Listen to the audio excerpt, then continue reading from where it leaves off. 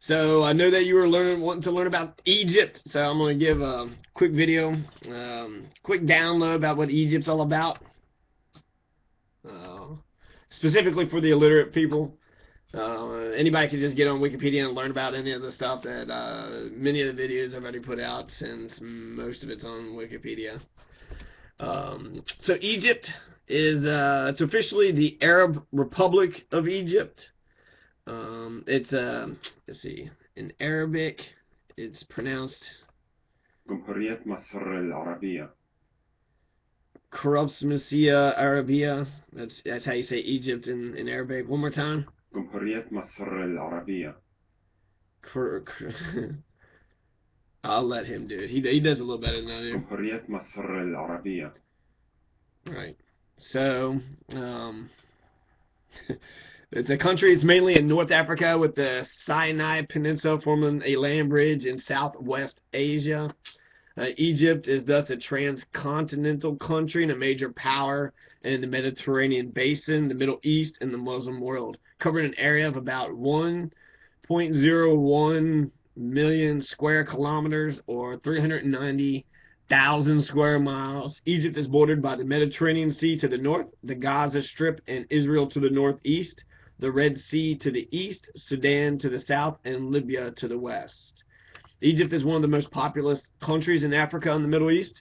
The great majority of its over 82.2 million people live near the banks of the Nile River in an area of about 40,000 square kilometers, or 15,000 square miles, where the only arable land is found. So most of the 82.2 million people live on the banks of the Nile River. 82.2 million people. Kentucky has 4 million people, so there's a lot more people in Egypt than there is in Kentucky. In fact, it's like 20 something times more. So Egypt is 20 times the size of Kentucky in terms of population. The large areas of the Sahara Desert are sparsely inhabited. About half of Egypt's residents live in urban areas, with most spread across the densely populated centers of Greater Cairo, Alexandria, and other major cities in the Nile Delta. Monuments in Egypt, such as the Giza Pyramid Complex and its Great Sphinx, were created by its ancient civilization. Its ancient ruins, such as those of Memphis, Thebes, and Karnak in the Valley of the Kings outside Luxor, are a significant focus of archaeological study. The tourism industry in the Red Sea Riviera employ about 12% of Egypt's workforce. The economy of Egypt is one of the most diversified in the Middle East, with sectors such as tourism, agriculture, industry, and service at almost equal production levels. So the that's a little bit about Egypt, at least the tagline in the very beginning. I just finished reading this article called Decolonizing the Classroom. It's Lessons in Multicultural Education by Wayne Awe. So it's this article that's calling for a multicultural education. It's kind of pointing out the Mexican War. There's a lot of Mexican people who committed suicide just because they didn't want to have to kill the Americans. And a lot more, when you add the multicultural element to each event, there's a lot more that's going on. Christopher Columbus, the guy gets lost, he finds some land, claims it for an entire different continent, and then he makes the way for slavery. He captures several Indians, shows how primitive and trusting they are. That's what he went back and told the Europeans. He went back and told Europe, this is a land of plenty. There's lots of abundant wildlife and trees and whatnot, but also there's a lot of primitive folks that you can enslave. You can make them your slaves. So he set the way for the slave trade. He set up the genocide of over 100 million Native Americans in this country. So how can we celebrate Christopher Columbus? How can the Native American? How could anybody really? But like, if you're a Native American, how do you think about Columbus Day? That's not exactly a great day for the Native Americans. That's actually like the day genocide began, the day of the end, the day of the collapse of all of it. And so a multicultural approach would broaden our perspectives of every significant event in U.S. history. Instead of a top-down approach, it'd be a bottom-up, right? But there's just one part here about Egypt. It was talking about how he went into this African studies class. They looked into the politics of blackness through the poetry and literature, the Harlem Renaissance. They hashed through segregation, desegregation, the African American identity in U.S. history, which is, I learned actually in a whole nother set of U.S. history. We had Black History Month, so during February you got to learn about some of the black leaders, but in order to actually learn black history, it's a completely separate history up until the 1960s. So there's a lot of controversy actually at U of L that people didn't want to teach the Black Studies course. So yeah, it's kind of ridiculous that we have to learn two separate histories when we should just put them all together.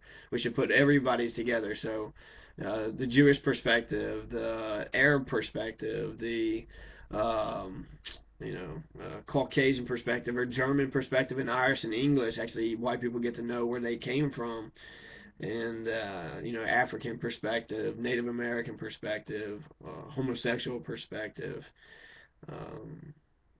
handicap perspective. So just really from the plethora of diversity that we see with the American people, but most specifically out of the students.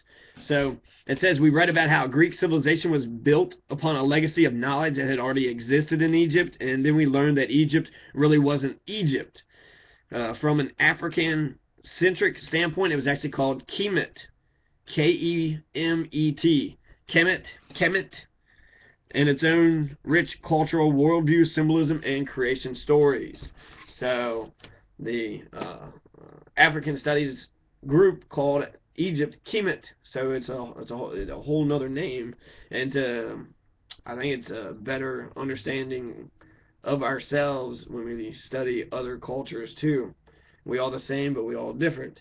And I've been learning Spanish, and when I'm learning Spanish, I'm thinking about how I have to say each word that I'm saying precisely and specifically, and my point has got to be very clear. I'm basically saying all these little baby sentences. Hello, how are you doing today? I am fine. My name is Johnny. So just saying those things, you got to be real precise, and you got to say exactly what you mean. And I think that's important to do with anybody's language. So yeah, by learning Spanish, I'm learning English better. Learning other cultures helps you learn your own culture. So, and my culture is diverse. I have African, Bohemian, Austrian, Bavarian, and Prussian in me. So I got 5 different ancestral lands. And then I have, Kentuckian, Covington, and then, different places in America, Chicago, Florida, Cleveland, Maysville, Gent, Warsaw, Louisville, Cincinnati. So I got a lot of, American experiences too.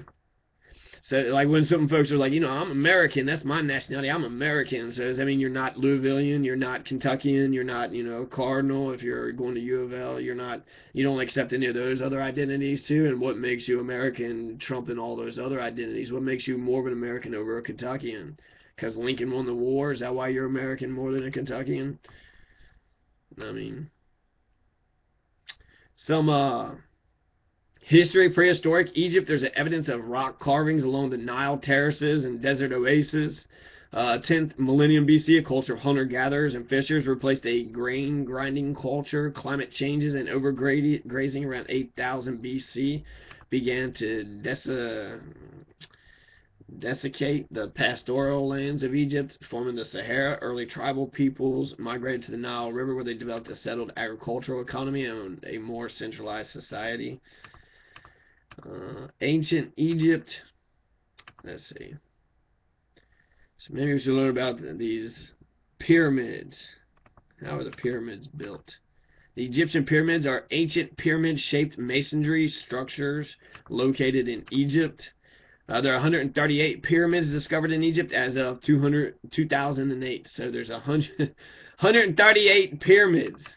138 pyramids. I asked one person who was like putting out all this historical information how many there was, and he just said 3, but maybe he didn't understand my English. But there's 138 pyramids that are in England or Egypt. Most were built as tombs for the country's pharaohs and their consorts during the Old Middle Kingdom periods. The earliest known Egyptian pyramids are found at Saqqara, northwest of Memphis. The earliest among these is the pyramid of Djoser, which was built during the Third Dynasty. This pyramid and its surrounding complex were designed by the architect Limhotep and are generally considered to be the world's oldest monumental structures constructed of dressed masonry. The estimate of the number of workers to build the pyramids range from a few thousand, 20,000, up to 100,000. The most famous Egyptian pyramids are those found in, I don't know, Giza or Giza.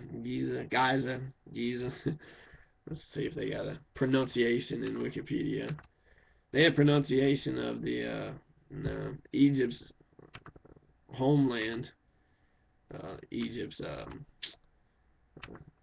جمهورية مصر العربية. name in Arabic is جمهورية مصر العربية. Arabia, something Arabia. I'll try it here. جمهورية مصر العربية. Kamriyat Samaraya Arabia. Anyways, so Egyptian pyramids, the estimated number of workers to build was up to 100,000. The most famous are found in Giza, the outskirts of Cairo. Several of the Giza pyramids are counted among the largest structures ever built. The pyramid of Khufu at Giza is the largest Egyptian pyramid. Is only one of the 7 wonders of the ancient world that is still in existence. So the pyramids are the only 7 wonders of the ancient world that still exist today. So that's pretty good. Didn't the Inca have a lot of like structures in the in South America? Yeah. So the 7 wonders of the world. I guess let's see. The Great Pyramid of Giza or Giza. Got to figure out what it is. Great Pyramid. I'm gonna go with Giza, just because I think that might be right. Even though I don't like the way I like Giza. I like the way Giza sounds better. The Hanging Gardens of Babylon, the Temple of Artemis at Ephesus, statue of Zeus at Olympia, Mausoleum at Halicarnassus, the Colossus of Rhodes, and the Lighthouse of Alexandria. Yeah, so those are the wonders of the ancient world, and they're gone. They're all gone. Demographics of Egypt. It's the most populated country in the Middle East and the 3rd most populous on the African continent. About 80 million inhabitants in 2009. Population grew rapidly from 1970 to 2010 due to medical advances and increases in agricultural productivity enabled by the Green Revolution. Green Revolution, so they had like 4 revolutions. Egypt's population was estimated in the last century, it was estimated only 3 million when Napoleon invaded the country in 1798. In 1939, Egypt had a population of 16.5 million. The population is concentrated along the Nile, notably Cairo and Alexandria and the Delta near the Suez Canal. Approximately 90% of the population adheres to Islam and most of the rest to Christianity, primarily the Coptic Orthodox denomination.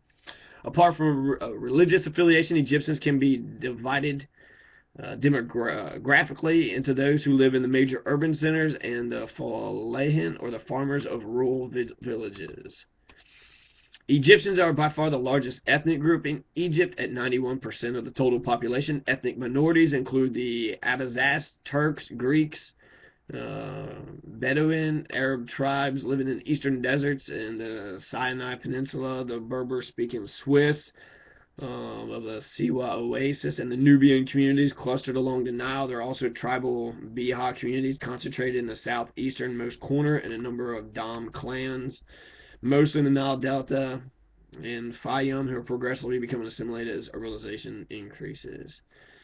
There's about 2.7 million Egyptians who live abroad. 70% of Egyptian migrants live in Arab countries, such as Saudi Arabia, Libya, Jordan, Kuwait, and 30% in Europe and North America.